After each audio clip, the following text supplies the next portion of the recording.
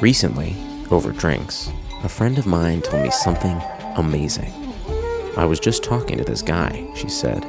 He thinks he's figured out the 3 best of everything. The next morning, I went to see him.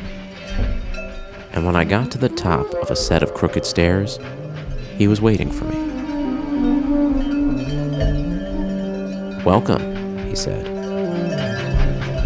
"Welcome to Holy Trinities. Guitar.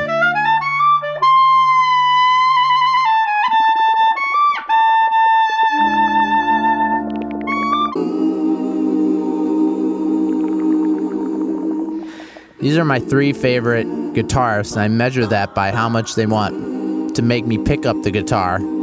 It's not about a lead thing. You know, guitar is, I think of it as a tambourine with a ton of different pitches and a very strange looking tambourine, more or less. It's not a lead thing. It took me a while to get there because all the Guitar God thing, it's all lead players. I had never connected with that. These are the rhythm players. Honorable mention, Prince and Al McKay, of course.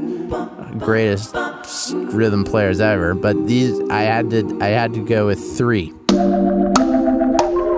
Number 1, David Williams.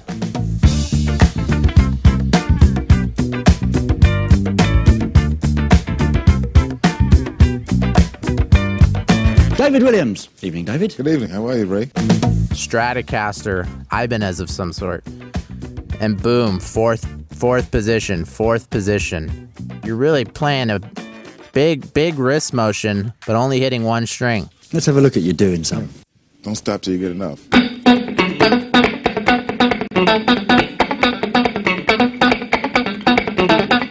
What David Williams did in his own words is take that rhythm style. I have a rhythm style. And make it the hook of the song. All those Michael Jackson songs.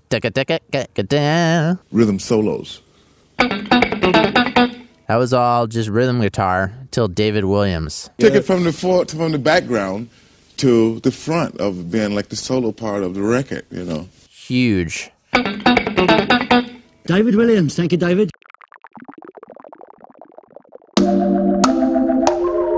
Number 2, Nile Rodgers.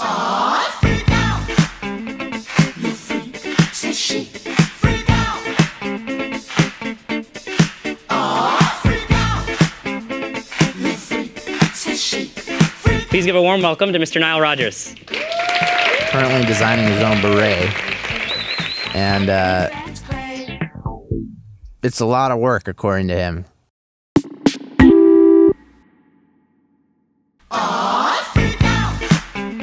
Nile Rodgers is so funky. David, do you think I made this too funky? No, darling. Is there such a thing? If we can ever reach that point of being too funky, we go to Nirvana. I bought this guitar because of Nile Rodgers. And we're going to go from 4th position into the neck position for Nile. 9-gauge strings, low action. Very classical harmony. I mean, I grew up on classical music.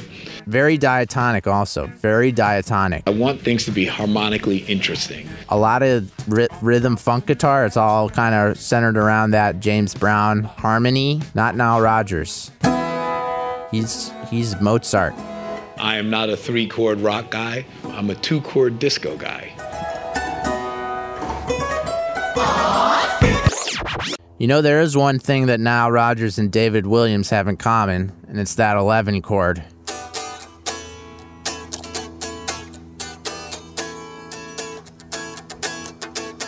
Once you get that in your fingers, you can't stop playing it. Thank you. Thank you, Nile. Thank you, bro. Number 3, David T. Walker.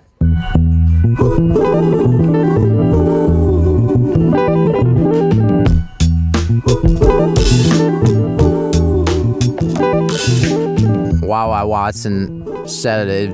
Any recording from the 70s, if it's funky, it's Wawa. If it's pretty, it's David T. my personal favorite, Never Can Say Goodbye. Never can say goodbye. There's a strip mix on Spotify where you can really hear David T. That's the thing about David T, is he's not very loud in those original mixes, but he's kind of making the track. David T, of course, the Gibson Birdland.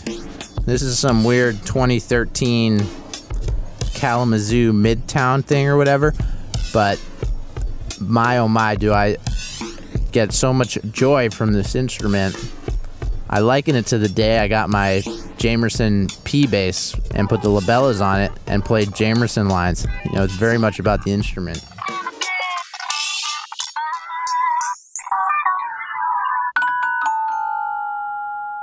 It's very rare in history to find those mini moments where someone altered the course of it, like when Marley Marl sampled drums, or when Kevin Systrom did the double tap like on Instagram. One of those moments was David T. Walker's Pinky.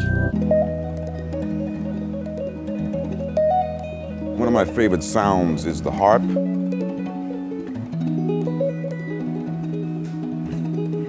Now a staple of any soul. That was David T. Can you imagine doing something like that? I can't.